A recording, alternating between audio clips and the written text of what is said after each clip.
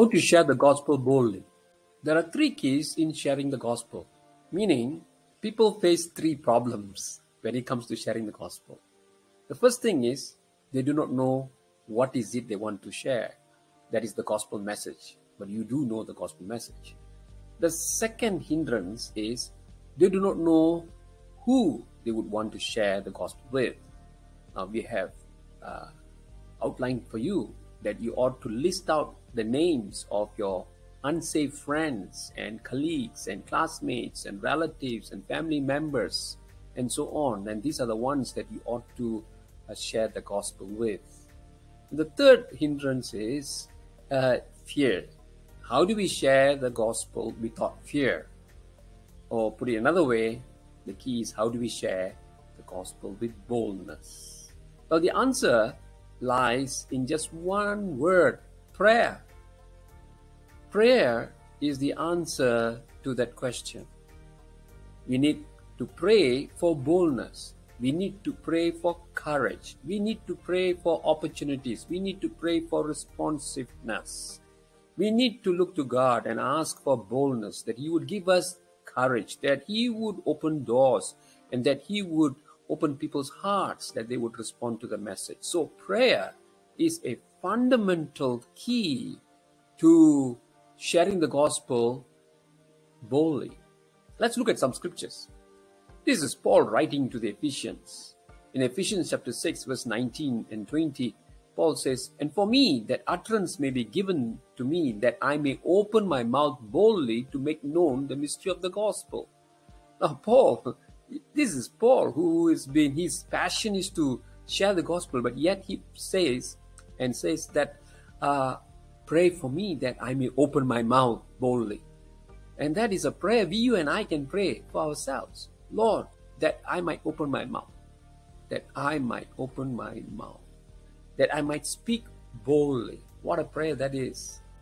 And then in 1 Thessalonians 2, verse 2, Paul again writing to the Thessalonians, he says, "You know how we had already been mistreated and insulted in Philippi before we came to you in Thessalonica.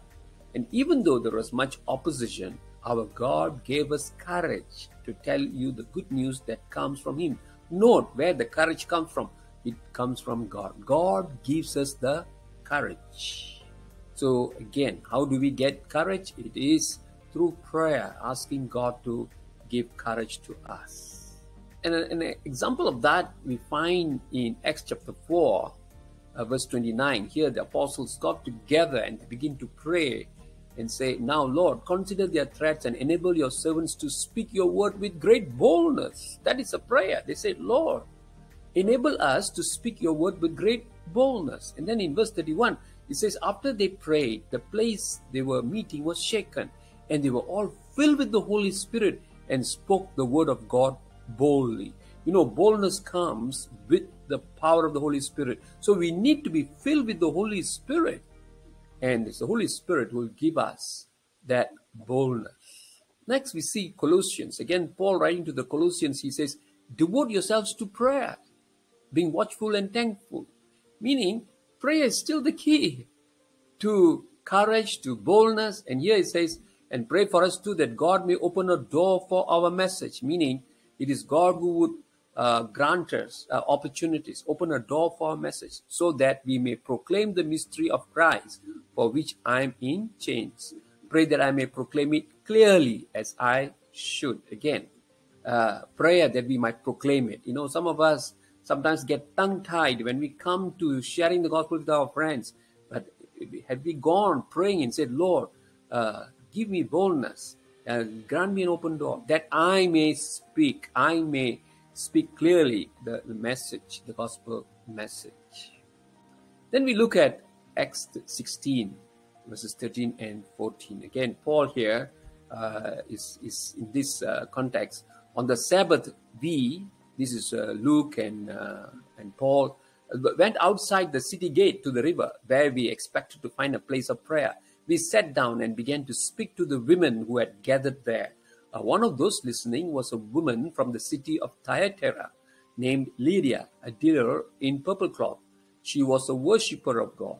The Lord opened her heart to respond to Paul's message. Again, it is the Lord who opened her heart to respond to Paul's message, meaning that we need to pray that God would open their hearts so that they would respond. So in conclusion, it is prayer for boldness, for courage, for opportunities, for responsiveness that would get us to share the gospel effectively. Let me pray for you. Lord, give these disciple makers the courage to open their mouths to share the gospel clearly. Grant them open doors so that they can speak the message boldly. Open the hearts of those listening that they may believe in Jesus Christ, who died and rose again to pay the penalty of their sins and who gives them eternal life. In Jesus' name, amen. God bless you.